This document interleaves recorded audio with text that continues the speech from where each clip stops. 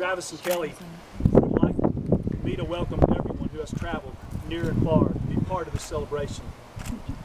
They have asked me to thank each and every one of you for your love, your devotion, and your support. A special thanks to their parents for loving them and supporting them and helping them to become who they are today. Also, to their wedding party, they wanted me to point out that you are not just here as a tradition, that you're not just here because this is a chance to party, to celebrate a wedding, even though it is. You are all here as a living spirit to witness forever the miraculous union that is taking place today. And you're adding your agreement to this union before God. Now, friends and family, you are about to witness the power of God as He unites the hearts and lives of these two. Let's pray. Father, we are so grateful for your love, your grace, and your mercy. We are so humbled to be standing here at this beautiful site, in this place, as we gather in your presence to witness the miracle of your love and the power of your Holy Spirit working to unite the lives of Travis and Kelly. Lord, I ask you to take over this ceremony and do a work in their hearts that would last forever. Thank you, Father, for blessing us with this day and blessing this couple. In Jesus' name, amen. Amen. In the ceremonies that I do, I often ask the wedding party to write down some neat little, I call them a love letter, a note that kind of expresses their heart. And so Travis and Kelly have done that, and I want to read those to you to give you a look at them. Kelly says this about Travis. Before Travis, I didn't know dreams came true. The Lord answered all of my prayers. He has given me more than I wanted, and even things that I didn't know I needed. Every day I still wake up in awe, feeling the luckiest girl in the world. Travis has a love for life and for adventure. Unlike anyone you will ever meet, he doesn't know how to do anything half-hearted. Everything he does, he gives it his all. That includes the way he loves me. Travis loves me in a way that I don't deserve. Isn't that such a reflection of the Lord's love for me? I know I can trust Travis because I know that I can trust his passionate heart for the Lord. He brings things out of me that I never knew existed. He secures my insecurities and and helps strengthen my weaknesses. He brings such joy and excitement for life, his love for God, and a heart for people in everything he does. And I am so excited when I think of building a life with Travis, and what an honor it is that I get to be his wife and marry my very best friend. I'm so incredibly thankful and can hardly wait to serve God beside him all the days of my life. Super sweet. And these are some of the sweet things that Travis had to say about his bride, Kelly. The hopes and dreams that I had as a young man before my wife-to-be has now become a reality in Kelly Nicole. She has exceeded the standard of a woman that I always wanted, with her beauty and her gentleness and love. One of her greatest qualities is her compassion. Consistently more concerned for others' needs and feelings above her own. Her unwavering belief and support in my life has been such a blessing through our friendship and engagement. I know that having her for the rest of my life is such a gift that I hope to treasure her with love, respect, and thankfulness always. The way in which God laid our paths together is unparalleled. It gives me the confidence and the belief that it can only be orchestrated by God. Kelly is my very best friend. She laughs with me in times of joy. She cries with me in times of pain and loves me in all situations. Made just for me. Those are some incredibly sweet words, and those words are just part of what has brought them together. Now I want to share with you guys what I know, what and who will actually keep them together. There's a word in the scriptures that has almost gone out of style. This word is the word covenant. There was a time when the word was the complete essence of a Christian's life. His theology, really. Modern times have allowed us to slip away from such a word and to use things like arrangements, contracts, agreements, and all these different words can be broken in our day-to-day lives. It was never the plan of our Savior for us to enter into a marriage without using the word covenant. Nothing describes the word covenant better than the unconditional love of our Heavenly Father. And in Hebrews 13, Jesus says, and really makes a promise to all of us, that I will never leave you nor forsake you. That is a perfect picture of a covenant. The marriage covenant is very similar. It's defined by the scriptures as a solemn and a binding oath. In this covenant, there is a spiritual death, so to speak, where two individual lives die to self and become alive as one. This outcoming of this knitting together is that they always think of others first. They always think of the other's wants, their needs, their desires and feelings before their own. This is the exact replica of what Jesus did for the world when he gave his life on the cross. In John 15, it says, there is no greater love than those who would lay down their lives for another. And that's what's happening tonight. This is what's happening between Travis and Kelly. With their vows of love to each other in the presence of God, they are entering into a marriage covenant for life. This evening, Travis and Kelly are entering into their covenant. They would like to have their wedding party come and gather around them and lay hands on them and pray. After they pray, Travis is going to lead his bride in partaking of the Lord's Supper as his first act of serving his family. And they will give honor to the Lord Jesus in remembrance of the price that he paid on the cross for all of us and the covenant that he made for all that those who believe in him.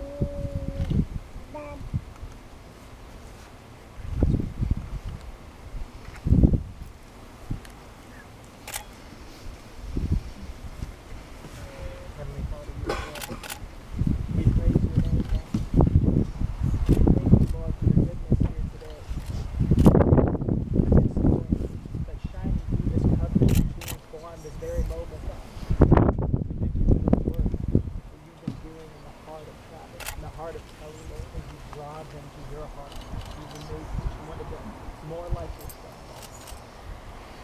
And God, we just ask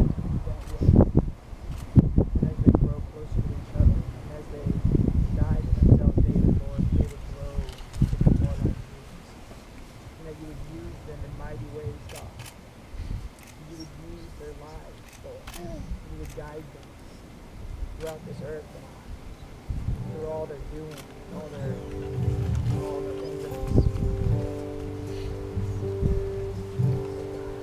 We thank you for this promise. We thank you for this marriage. Bless you as they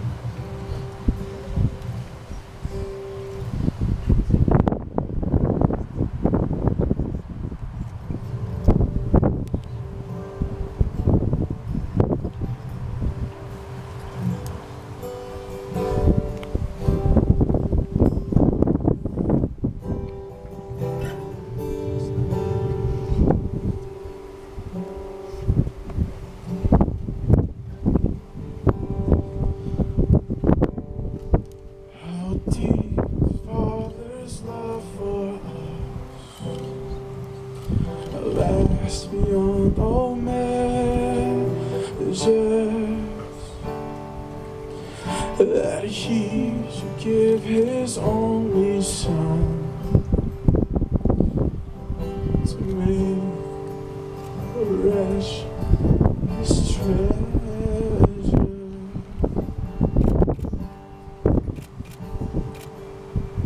How great the pain of searing loss! The Father turns His face away.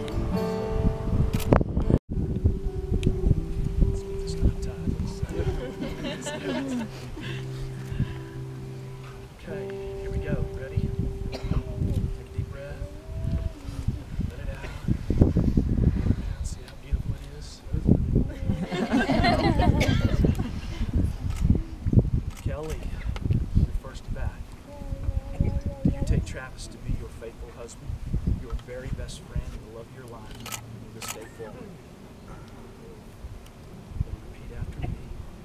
Say, Travis, today I become your wife. You become my husband. Travis, today become your wife. I promise to keep Jesus at the center of our marriage, relying on Him for strength, direction, and wisdom.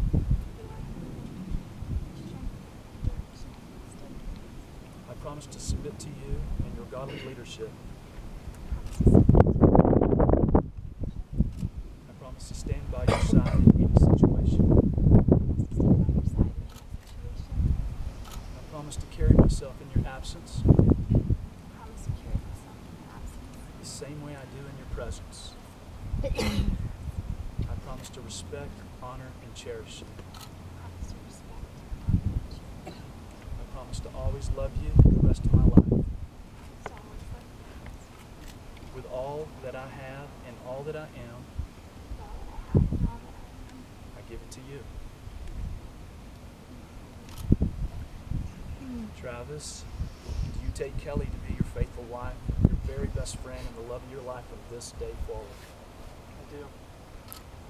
Then repeat after me. Kelly, today I become your husband and you become my wife. Today I become your husband and you become my wife.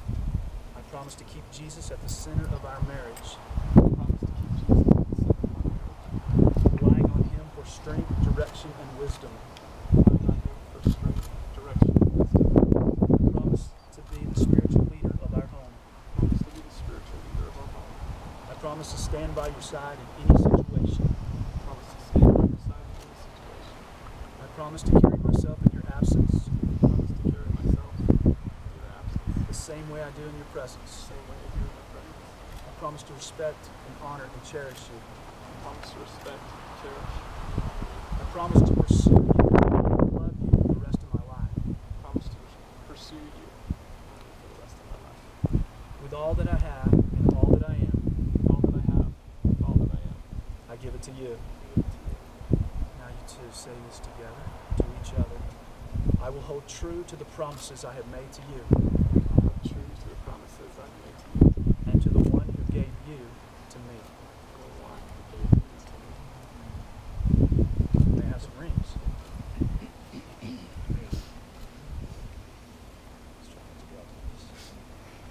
A wedding ring is a very precious thing. It's an outward expression of your faith and love. It's a never-ending circle. that represents the continuing love of God, a love that never fails. It's God's never-ending love and your faith in Him that causes the power of His love to move in your life. And I want you to wear these rings as a continual reminder and the commitment that you have made to each other and to God today. So Travis, take this ring, place it on Kelly's finger, and say to her, "With this ring I thee wed. With this ring I thee wed. It is an expression of my love for you. It is an expression of my love for you. I believe with all my heart I believe with all my heart that this is forever. that this is forever. In Jesus' name."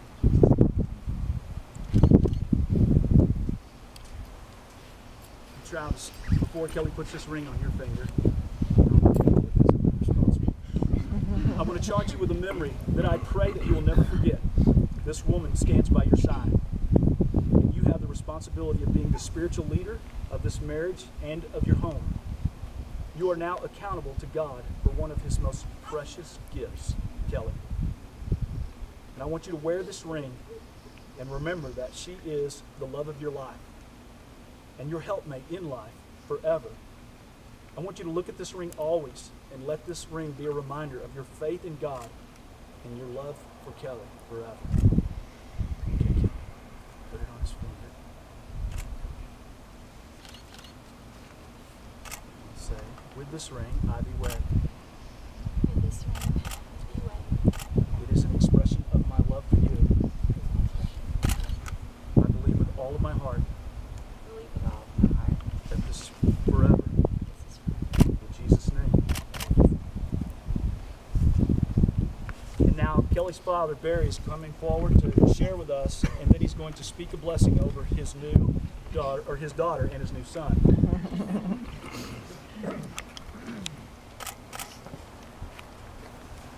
Kelly and Travis have chosen to get married under a huppah. A huppah is a traditional Jewish symbol used in a wedding, and it represents a home with a cloth roof in the four corners. The huppah is open on all four sides to remember that the tent of Abraham was open for hospitality, and every home of faith should be a hospitable home. This home is empty to show that a home is made up of the people in it, not the possessions that are brought into it. In a spiritual sense, the covering of a huppah also represents the presence of God over the covenant of marriage.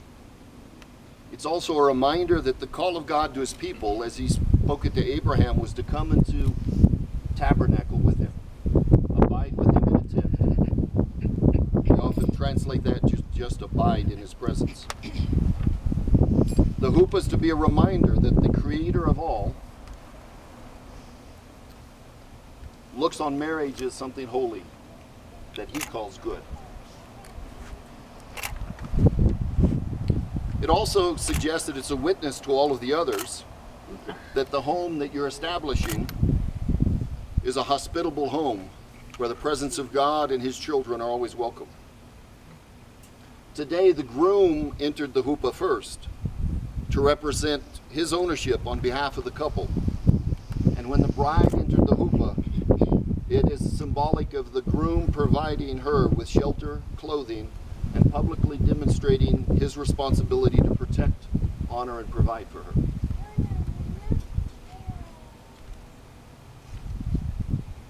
In a Hebraic wedding, there are actually 7 different blessings spoken.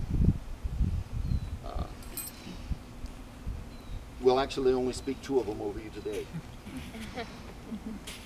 Sameach tesameach reim ha'ovim kasamecha yezisracha began eden mikadim Baruch atah Adonai mesameach chatan vechala. Grant perfect joy to these loving companions, Lord, as you did your creation in the Garden of Eden. Blessed are you, Lord, who brings the joy to the bride and the groom. And the final blessing I'll just do in English.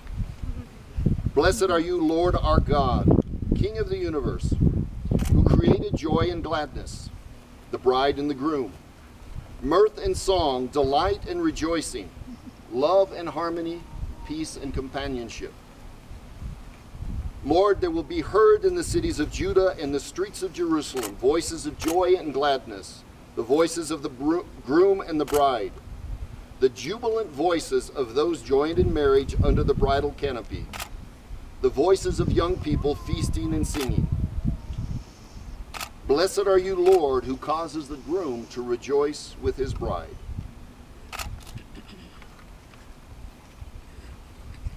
And in closing, the blessing of Aaron. Yivarechecha Adonai v'yishmarecha. Yair Adonai panav alecha ve'uchunecha. Yisa Adonai panav alecha ve'asim lacha shalom. The Lord bless you and keep you. The Lord make his face shine upon you and be gracious to you. The Lord lift up his countenance upon you and give you peace.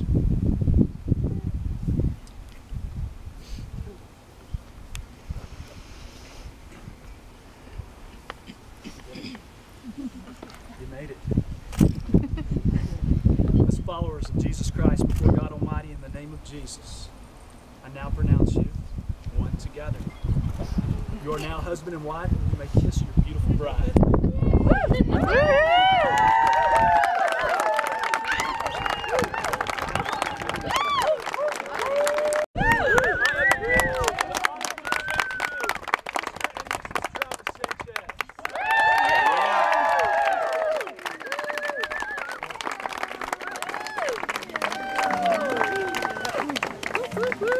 Kelly and Travis, stop.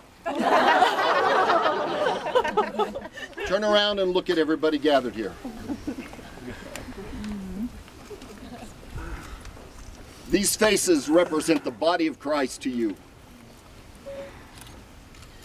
These are people who love you and will always be there for you. Look at your family here on the front row. You come from them, but the blessings of the Lord will take you far beyond any of their accomplishments. And yet they've always got your back. Nothing can happen that will surprise them. Look up at the sky. Always look up and remember your Creator. Look down at the ground. Remember to stay humble before your Lord. And as you listen to the voice of the Lord, these blessings will overtake you. You will be blessed in the city, you will be blessed in the field. The fruit of your labor, the fruit of your grounds, the fruit of your body will be blessed. You will be blessed in your shopping, and you will be blessed in your investments. You will be blessed when you come in, you will be blessed when you go out. The Lord will cause any enemies to flee 7 ways. And the Lord will set you apart as a holy family to draw all people unto him. The nations of the earth will see your family, and they will call the name of the Lord holy for what he does through you. The Lord will prosper you and bless you as you listen to his voice. He will lead you and lend you to many nations. The Lord will make you the head and not the tail. And as you turn around and walk out, remember to listen to his voice.